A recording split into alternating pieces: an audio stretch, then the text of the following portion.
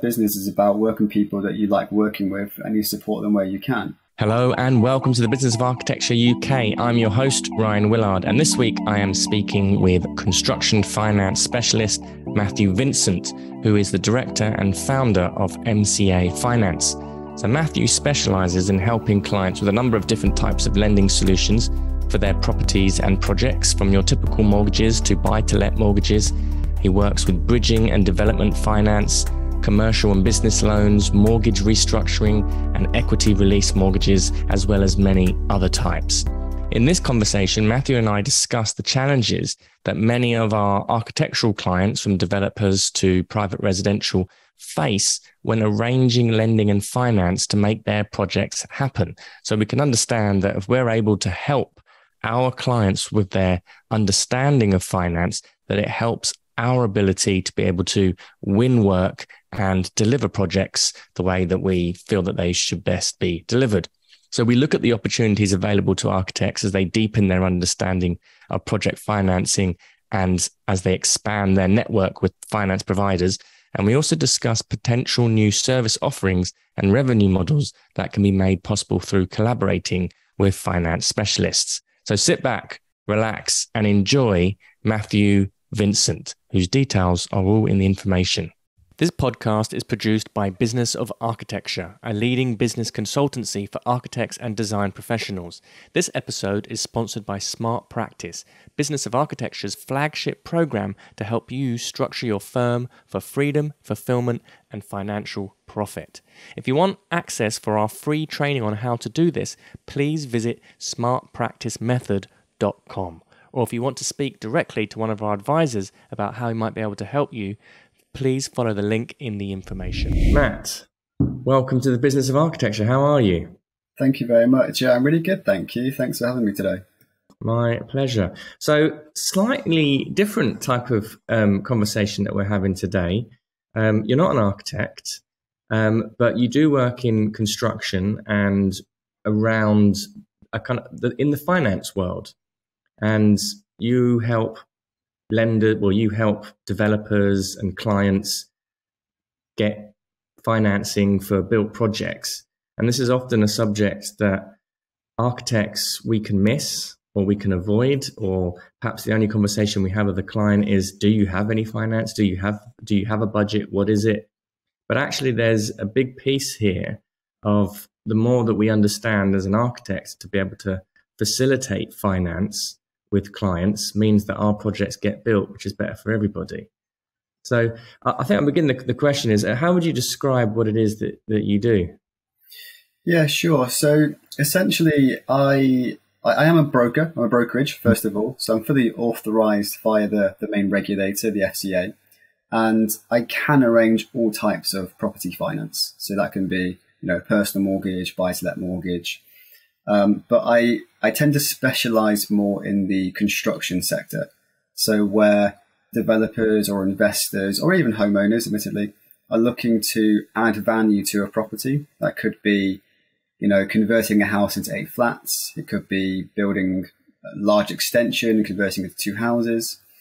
Any type of property project like that. And I help arrange the finance for those clients to complete the works essentially.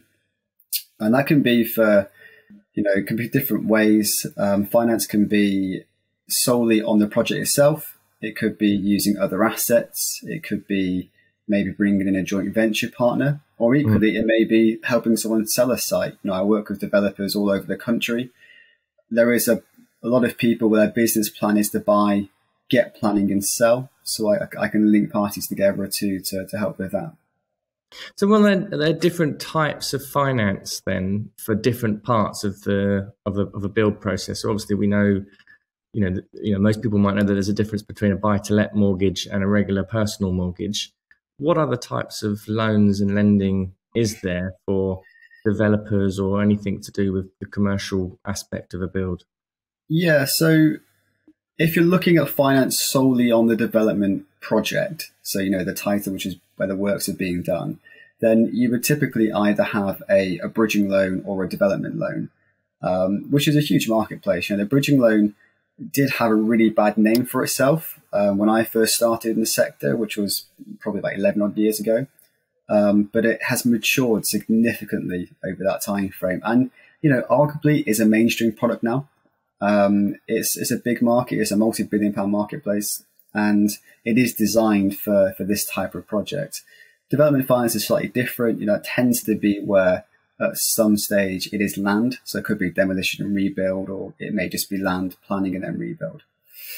To answer your question, if you're looking at the sole site, you would typically have a senior provider, which may be a bridging loan or a development provider. And then you can also get what's called mezzanine debt, which is where you have a secondary lender who will lend a top up at a second charge.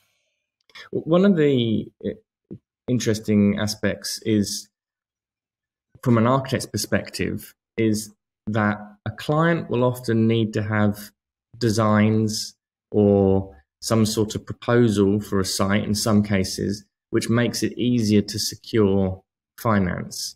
So, which leaves the architect in a position where sometimes their loans or the client's financing options are unavailable to them until there's been design, meaning the client has to pay for the architect out of their own pocket. Are there finance options which enable the design to get done first, and then to kind of go on to more, the construction or development loan? Or there could be. Yeah, there could be. It would depend on the person's overall position, on what their assets and attitude to risk are. But you could look at raising finance against a different asset. Maybe you could take out a second charge mortgage if it's a reasonably small sum. Maybe you could take out a new buy-to-let mortgage. Or if they do own the site already unencumbered, you can release equity from that site to form, I don't like the word, but a part of speculation. So it might be that land that's owned unencumbered and they need to raise money to support the planning process. Part of that would be the architect fees. So you could take out a bridging loan to help fund that. Obviously, you would need to have a suitable contingent strategy in place should planning be declined. You wouldn't want someone to have a short-term loan and not have the ability to pay it back. Yes, got it. So what are some of the challenges that you see a lot of property investors and developers facing in terms of getting investment and getting their finance in order to be able to complete a project? This is something that actually has quite an impact on architects in terms of their fees. So it's not uncommon that developers might end up paying architects late, if you like, because their finance hasn't come through yet, which then effectively puts the architect at risk. They're entering into a kind of paid when get paid contract when that wasn't the agreement.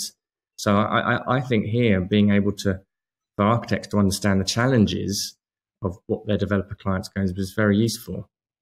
I would suggest that you would look to bring someone involved kind of as early as possible to understand the cost of finance for the project and also the scope of finance as well. You need to understand, what can that client achieve based on their background. They may have adverse credit. They may have, other considerations as well, which impacts the cost of their finance. That would impact how much they can actually borrow, and that may impact the design style that you go for. I think it's a really interesting time for parties like architects. The construction sector is going through a change. You've got the whole focus on energy efficient homes. And, that kind of design engineering is going to add quite significant value now and in the future. So I would suggest that you almost have it as part of the package. Just by having someone involved to give someone an idea of the finance options doesn't mean they have to use it. They may have someone they already know. They may have access to investments or family funds. Either way, it doesn't matter. But at least everyone knows at the start what's the parameters, what avenue you're going to go down, and does that look feasible? Yeah. How have you partnered with architects in the past? So historically, my relationship would be from the developer. So the developer would already have an architect that they use. We would engage in regards to the plans, get an idea as to what the build costs are likely to be for a developer. More recently, the model that I'm trying to create moving forward is where I have kind of a hub of key parties. So I'm quite software orientated. So I've got access to a lot of developers across the country, more than I could name initially. And so I'm trying to create this kind of cradle to grave approach where I've got the right professionals in place to have this team. So I've got a bank of solicitors, I've got a bank of accountants, I've got quite a few architects that we can use. And I want to be in a situation where one of those parties comes to me and says, we've got this project, can we help? And then I'm bringing in those other parties too. So I might have a developer who's based in Surrey. He needs an architect for a scheme. I can then reach out to my client bank of architects and say, we've got a client who's looking for this scheme. Are you interested to discuss? And then I obviously help with the development side. And again, flipping it, I do have a client bank of developers willing to buy. An architect in Surrey may have a client who's just got planning to build 4 houses, doesn't want to build them. They can come to me and I can help arrange a sale for them. So it's kind of adding that continuous relationship where everyone's adding value to everyone. Interesting. So it's actually kind of being a connector as well as a service provider. Absolutely, yeah. And obviously then you scale from there, right? You get multiple projects from the same client bank, which it's just good business practice too. Yeah. Could you walk us through the process of the sorts of things that a client needs to do in order to be able to get finance for a project? What sort of due diligence do you do? What information do you need? Where are typical roadblocks? Okay. So I'd always start by just understanding the client's position. So, what's their experience in development? If they haven't got any, what's the team they're looking to use? What's their experience? So they got, the expected levels of insurances or, PI in place. A bit more about the client too, what assets do they have? What income do they have? Is there anything there which could be of concern? Maybe they could be based overseas. They could have historic adverse credit. There may be reasons behind it. Who is the person that we're looking to lend to? Once you've done that, then it is based on the scheme. So on this scheme, we're looking at, okay, what type of project is this? What's the liquidity like? What's the purpose? It may not be a commercial purpose. It may be for owner-occupier, for example. I'm assuming for this, it's a commercial style purpose. What does it look like in regards to demand? Is there a demand for 20 new flats in central London? And then from there, it's a case of the actual viability. So, okay, we know what the scheme is. We know who the developer is. We know they can perform. What's the financials and what's the spec? And in terms of when you're looking at the demands, how do you kind of make assessments on that? Because I guess that's a kind of key component in terms of assessing your risk or the risk for the lender. Yeah, absolutely. It is quite difficult, but what I tend to do is you can have a look on planning portals, for example, get an idea as to have similar schemes been granted over the last handful of years. If you've got an area where there's been 50 new houses granted planning in the last 2 years and you're building the exact same thing, there's a good chance that could be saturated there. There's also quite a lot of data available on different softwares, which gives you an idea as to rental demand, how long a house is on the market for of a similar spec. So, you can kind of gauge an idea from different sources there. Ultimately, a valuation will be done on behalf of the bank.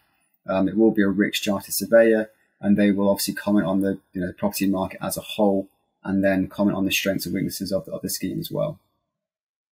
So when you're a kind of developer comes to you, you're putting in place initial finance.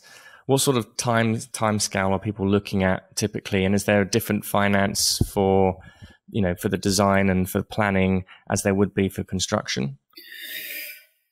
There isn't really a different type of finance for design and construction. It tends to be built in one.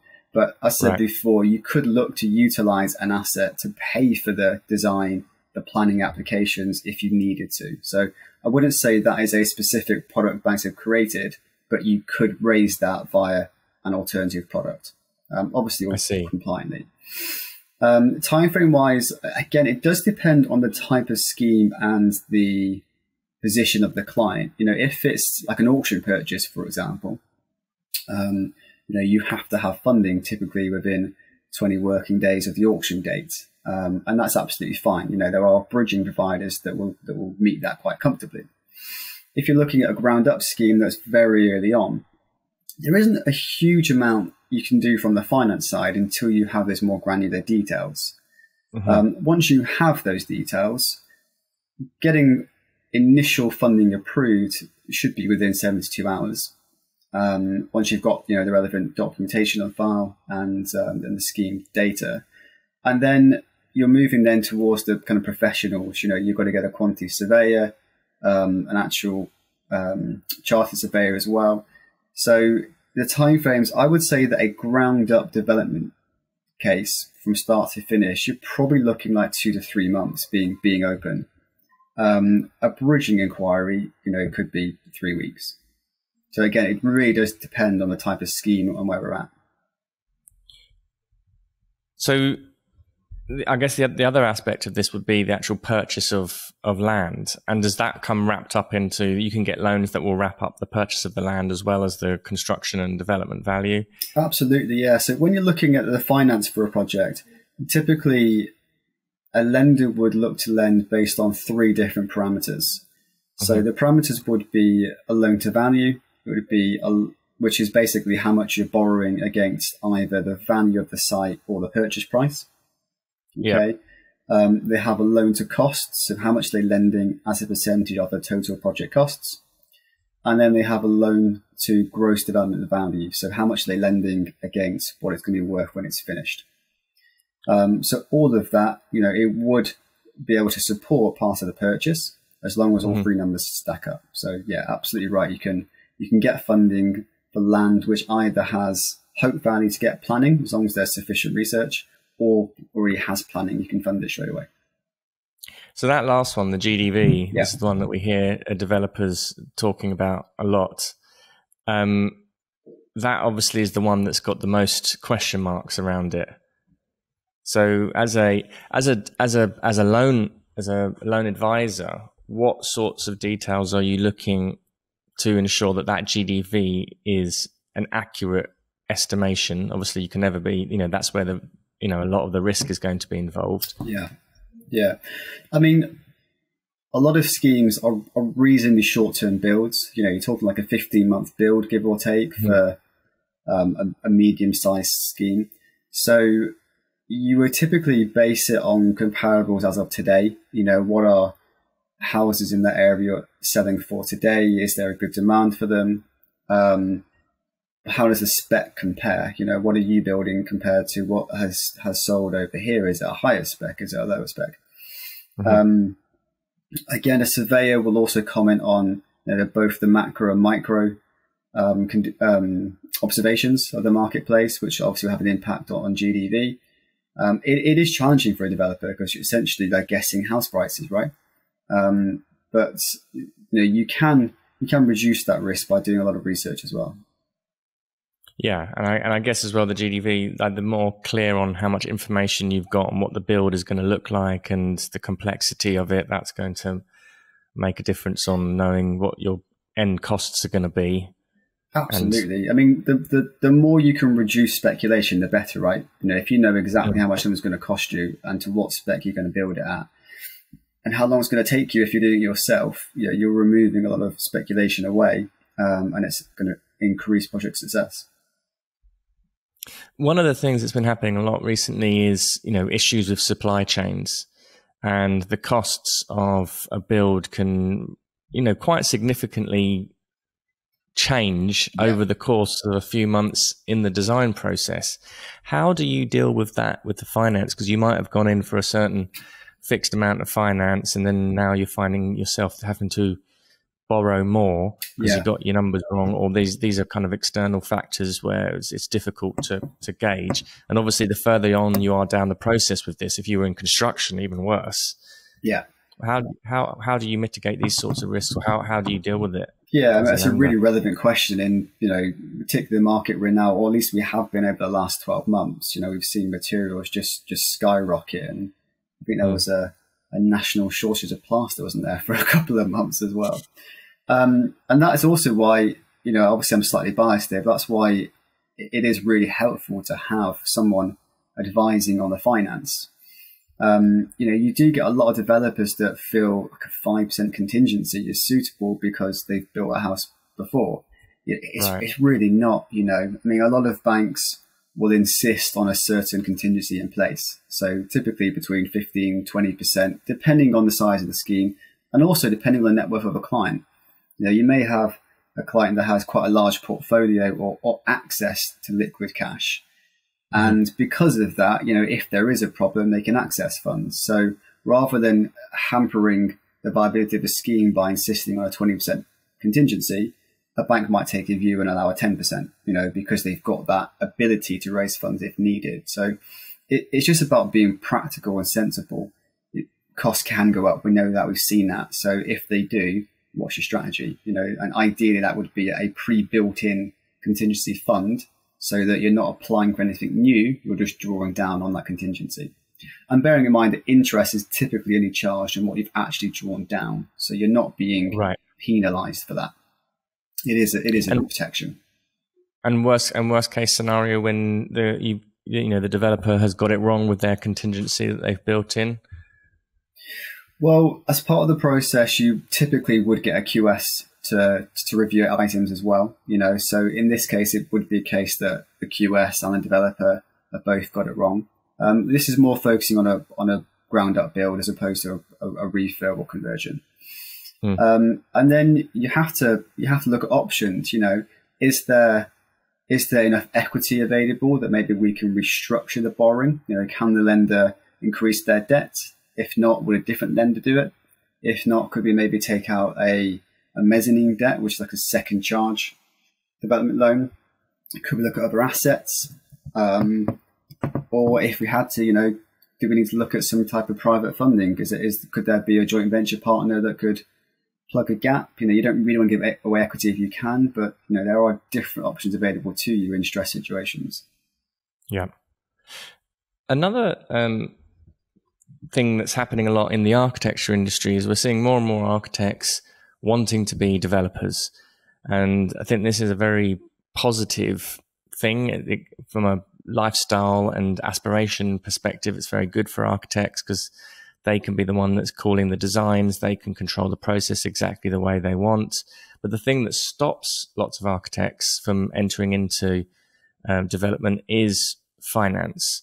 What advice would you give to an architect, they've run their own business, who are wanting to move into doing their own developments? What sorts of things do they need to have in order to be able to position themselves to be able to get the best kind of finance available? Yeah, absolutely. I mean, ideally they give me a call, right? But no, to answer your question, I mean, look, you have to do the research first to find out what you can buy. But as I say, there's different ways you can go about it. If said architect does have cash funds available, if they can contribute towards circa 15% of the project costs, then there probably will be a structured finance option available to them. If they don't, but they've got a good eye for identifying schemes, then maybe they can joint venture with someone else. And again, that's something that I can look to link people together to, depending on the areas. I think someone once told me that if there was a good deal there to be done, i.e. a good project, there will be a way of arranging it.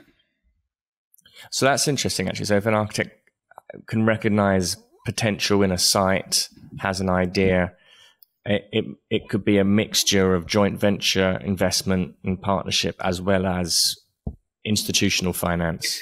Absolutely. Let's say you've got an architect who feels they found a site where they can get planning for 4 houses. They don't really want to build the 4 houses because it's not their main area of business, but they know there's value here to be done. If that came to me, there's different ways that I could help with that. I could probably find a developer who maybe would enter into an option agreement, which would be where they would, my developer would cover all the costs of getting the planning in place. And if planning's granted, they've pre-agreed the price of which they'll sell at. That way the architect has almost no risk involved. They have been paid for what they've identified. And then they've made a profit on that basis. Alternatively, you know, a joint venture would be that maybe they pay for planning together. And if they get planning in place, the developer builds at cost. Okay, so you're raising funding then just purely to fund the at cost build rather than a build of margin. And then you look to sell it and you split the profits accordingly. Oh, that's very interesting. There's a number of different ways to mitigate the risk there. I've always been incredibly impressed, you know, with the property world in how creative it is in the way that they structure deals and financing options. And there always seems to be new financial products that are being created and that are available, or people end up making a mix and match of different things in order to get things across the line. Yeah, look, there's multiple ways you can raise debt via property finance. And it doesn't have to be debt, as you say, you know, it can be partnership arrangements, it can be private investors. You know, obviously you need to make sure you've done sufficient due diligence. You know, you want to make sure you know who you're borrowing from. Ideally, you want to be able to see a track record so you know how they perform. You know, if you were to go into a downward market, you don't particularly want lenders that are going to, you know, trigger an on-demand clause straight away. So understanding how lenders are funded is quite important as well. But there's a variety of ways that you can support projects once you understand where the value is, or can you bring other people into the scheme at a cost of maybe equity to add that missing value? Yeah. Is there a limit? Is there a limit to the amount of debt that an individual can carry, and how do developers kind of get around those limits, if you like?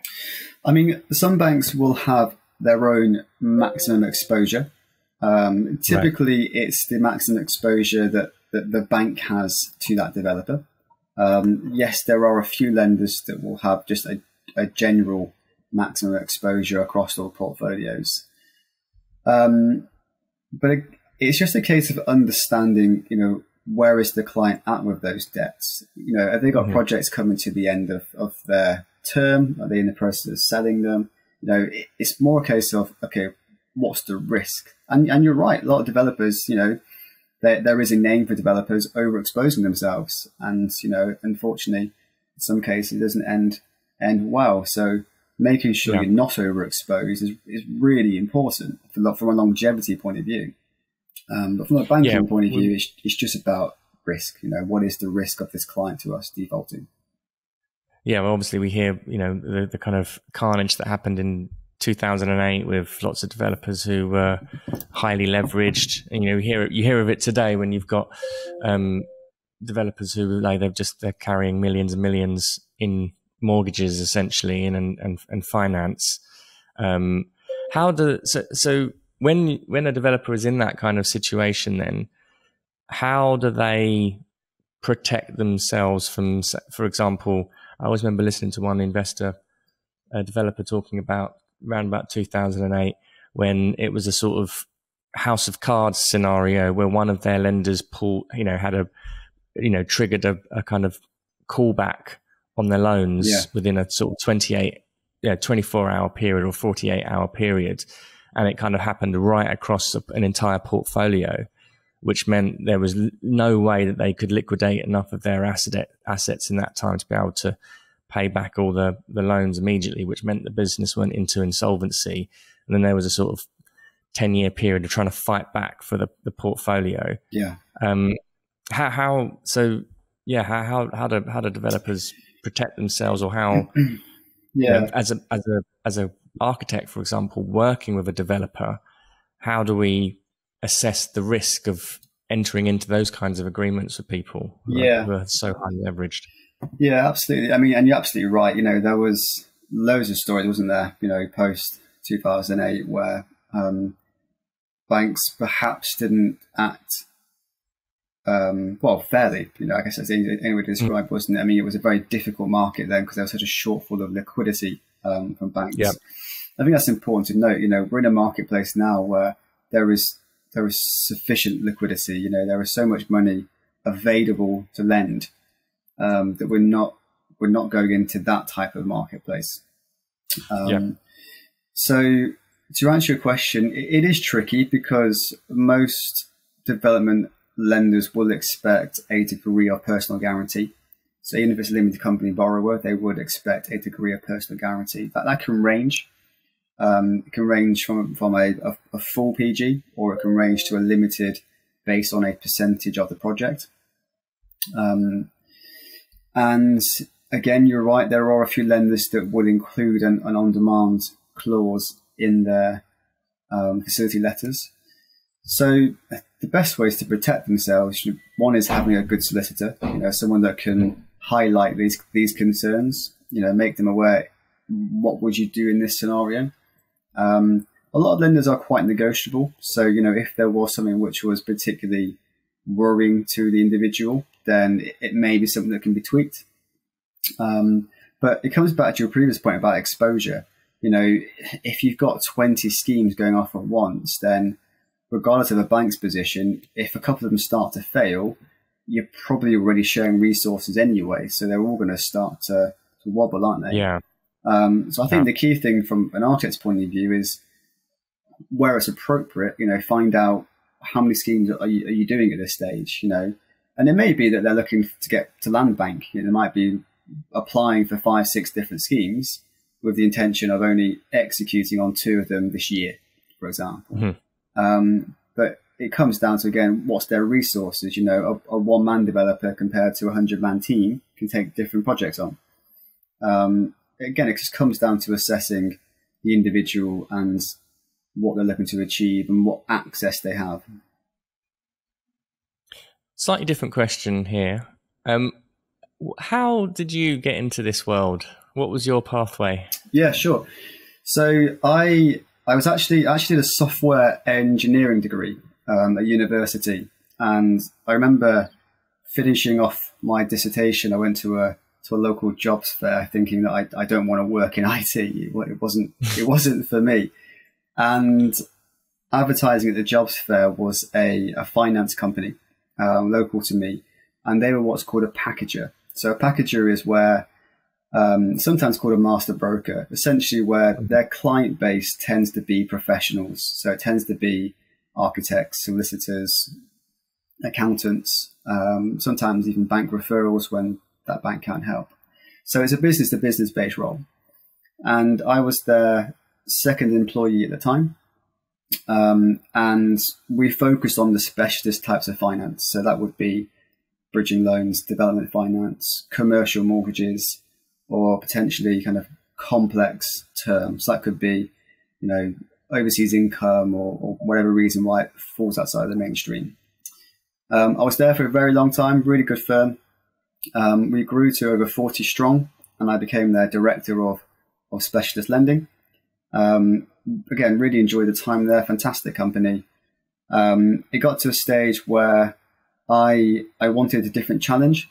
I had a team of 10 people. It was going very well.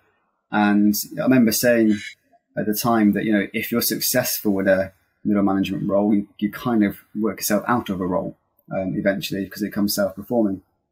And then as COVID happened, we actually my wife and I had a second child. And so we kind of thought that, it would be kind of now or never if I was going to give it a go on my own.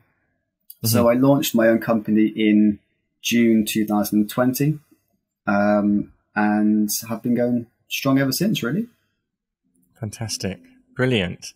And in terms of architects or relationships that you're building with architects, how does that typically work, and what sorts of opportunities do you see for architects being able to get from collaborating with people like yourself? I think there's a huge opportunity, because essentially there's an entire business model available to architects there to support what they're already doing. By simply referring a developer or a client over to someone like myself to understand what's the finance options, they will receive a referral fee for that. And the referral fees, they can be quite sizable amounts depending on the scheme. They want to make sure they've got the right company they're referring to. Now, that's not just a sales pitch for me, but they want to have someone that they can trust, that their fees are fair, that they're commission splits are fair as well, and they've got the right, right contacts and approach in the marketplace. But simply by referring clients who are already looking to develop, in principle could double their business stream straight away. In addition to that, it's those extra parts as well. I said before, they may have someone who's got planning but doesn't want to build. So again, there can be a referral fee if we can find a buyer for their client. And all of this is at no detriment to that client. There's no cost of them to enter into these discussions, and typically there's no cost even to execute it. So it's essentially selling more to the same clients. I love these kinds of opportunities that are available, and we've spoken with many of our clients here at Business of Architecture that actually being able to offer a more vertically integrated set of solutions to your clients is incredibly attractive. So being able to approach developers and having finance options, and particularly when there's no shortage of kind of younger architecture practices working with younger development companies, and so being able to share expertise on finance and being connectors, essentially being connectors of services and of opportunities, is good for everybody. Absolutely right. And that's what business is, right? Business is about working people that you like working with, and you support them where you can. Same principle. If I have a developer in an area of a new young architect and they need help, we'll put them in touch. It's about creating that kind of ecosystem where you've got people you like working with that are good at what they do, and then you all grow from that. Brilliant.